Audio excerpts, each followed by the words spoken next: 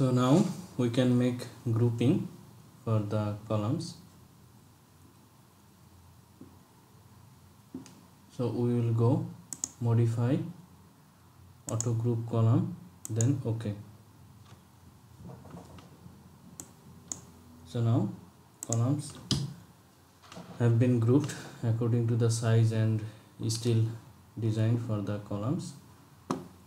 So in this, from here we can go for detailed drawing, we can get bill of quantities, we can get summary, design summary. This one, this is the design summary. We can print this, member forces, failure diagnostic, design summary, and design calculation is here, bill of quantity. I am going for detailed drawing, all column. I will go for base to plain beam or GF roof. Okay. Now this is the schedule.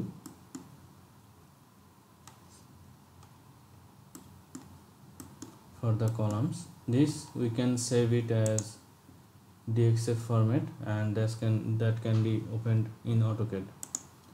So now I'm closing this. We can get text schedule also.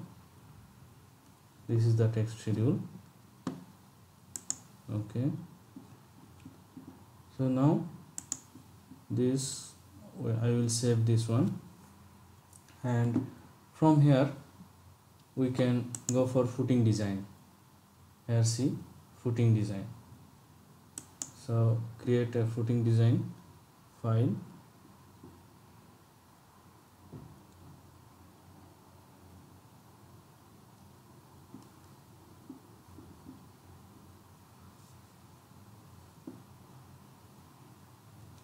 It will open in another file, Rcdc file.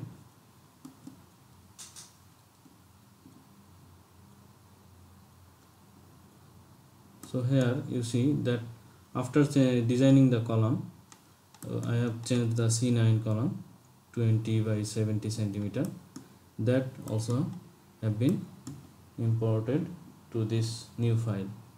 So after finishing the column design, we have to create a footing design file from that column design file which has been used for column design. If we import the analysis result from Etabs for footing design, then we will not have the actual designed column section or column size in that file. So in this way we can export the analysis result for Rcdc, and then we can design column. Then from that Rcdc file we can create footing design file. Now I will save this one as trial footing. Okay. Now settings,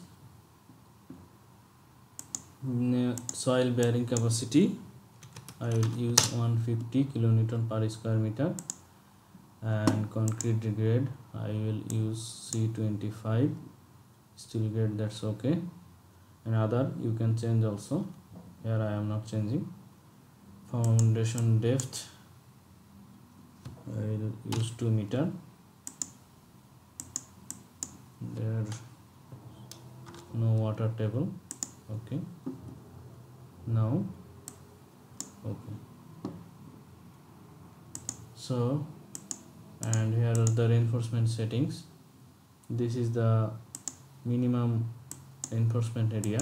You can enforce according to the design code. Here the rebar diameter I will use 14, 16, 20. So that will be enough for any steel. 14 minimum, or 12 we can use minimum top steel if there is required. Here will not required for pad footing or single footing. For near footing it will be required in the top.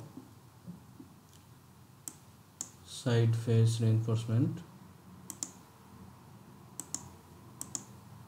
shear steel 10 and up, maximum I am keeping 20. So, and here are the some rounding of option. This okay.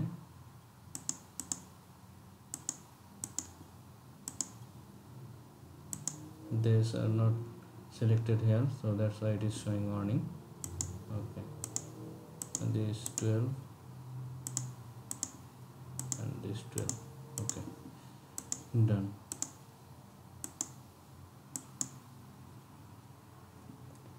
Now here are the rounding option also for plan dimension setting.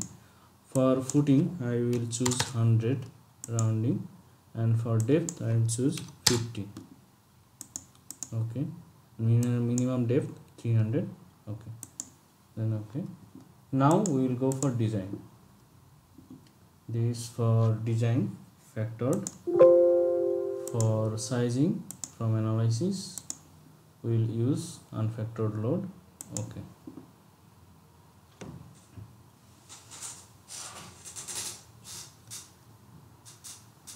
now this is the design we have found from Rcdc, and this is the details. We can save the layout from here as DXF file that can be imported into the AutoCAD file.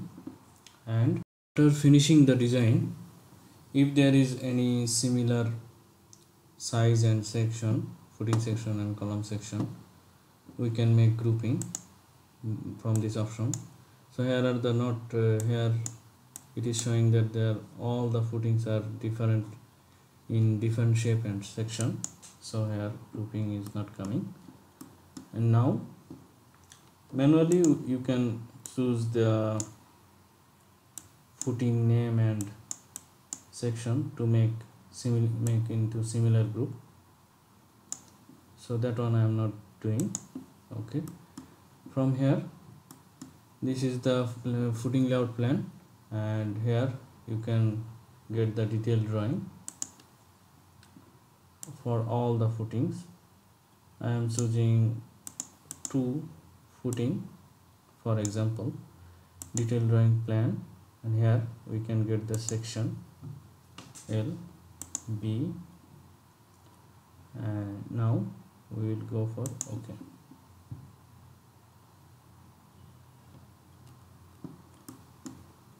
So here are the section,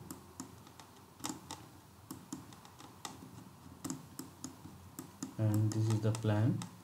This one we can save in DXF file and we can open it in AutoCAD file. So in this way we can design and get drawings from Rcdc using the analysis result of Etabs. So thanks for watching and subscribe my channel. Stay tuned for next tutorials. Press the bell icon on the YouTube app and never miss another update.